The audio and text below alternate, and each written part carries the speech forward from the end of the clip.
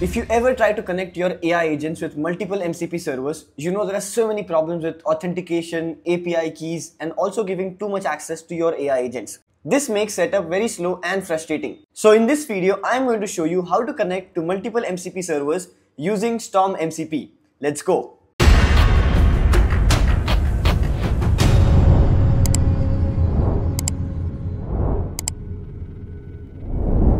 This is stormmcp website. Stormmcp is a gateway that fixes setup pain by making connections to various MCP servers easier and safer. So instead of worrying about tokens and configs, you can connect to MCP servers easily through a simple dashboard using stormmcp. To start using stormmcp, you need to create an account. The link is in description. Once you log into your stormmcp account, you get to see this clean dashboard. Here you can browse through many different MCP servers. You have GitHub, Perl, Postman, Grafana, and so much more.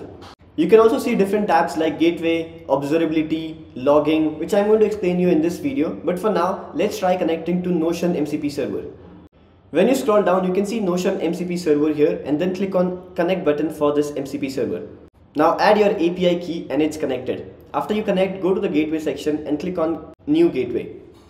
Name this gateway and select Notion application here. Now you can choose which action you want your AI to use so that you don't give them excess access. In the same way, you can add as many MCP servers as you want in your gateway. So think of this like a control panel for all your AI integrations, and instead of managing separate config files for all this MCP, you can manage them all in a single dashboard using stormmcp. Let me show you step by step with a hands-on demo on how to connect to GitHub MCP server using stormmcp and then run some actions on my repository. So in this dashboard, you can search for GitHub MCP server or scroll down. This is GitHub MCP server. Click on the connect button here and then it will ask you to put your personal access token or API key. This is my personal access token. Make sure to use your own personal access token. I'm going to disable this so you cannot use it. Use your own and then paste this in the personal access token section here. Click on connect option and you will see a message. GitHub is now connected to your MCP gateway. You can start using it in your workflows. Click on done and now go to gateway section. I already have these two gateway, but for you, you need to click on new gateway and then choose the app that you want your AI agents to use. I'm going to choose GitHub here. You can choose as many applications as you want after you connect it. Let's name the gateway and then click on next. On this page, stormmcp shows you different permissions that your AI agents can do. For example, if you choose create issue, create repository, your AI agents can do these actions for you. You can choose to select only what you require to manage access, or you can also select all. For this demo, let's say we only want to manage issues, so I'm going to choose only issues related, which is create issue, get issue, list issues, list pull request, search issue, update pull request batch. This way your AI agents can help you with issues and pull request, but it cannot break anything because it does not have a permission. Click on create now, and this is the endpoint that we can use. Click on done. Now we have our gateway ready and we can start using it. We can use it either using Cursor, Claude Code, or Claude Desktop. I have Cursor here, so I'm going to click on add cursor option and then choose API key authentication.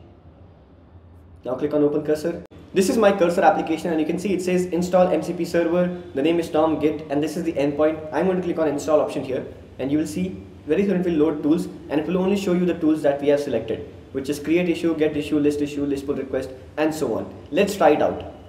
This is what configuration looks like, but you don't have to manage it because stormmcp does it for you. Now let's try to test this out. Let's test our GitHub MCP server. I'm going to ask my agent to list all the current issues in my repository.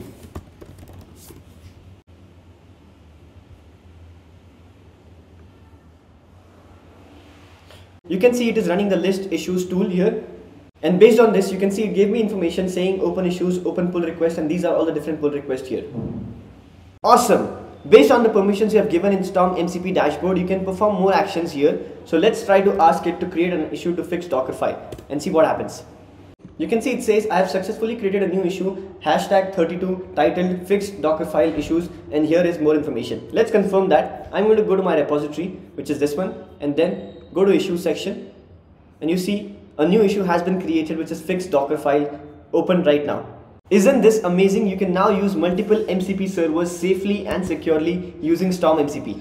One of the best features of Storm MCP is that it gives you visibility into what's happening, and this is called observability. It means you can measure and understand how your connections are being used. Storm MCP provides you with action logs. You can also see logs and understand every request that's made through an MCP server. You can also track and see which AI agent or workflow triggered an action.